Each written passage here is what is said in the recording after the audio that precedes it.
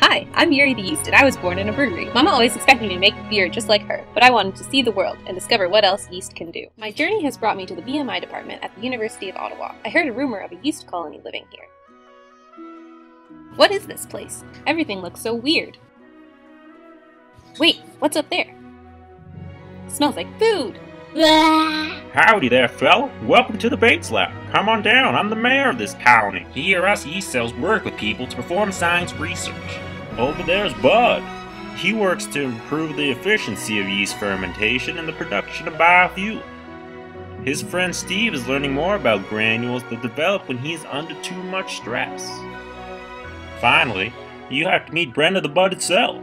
She works in the mitochondria department.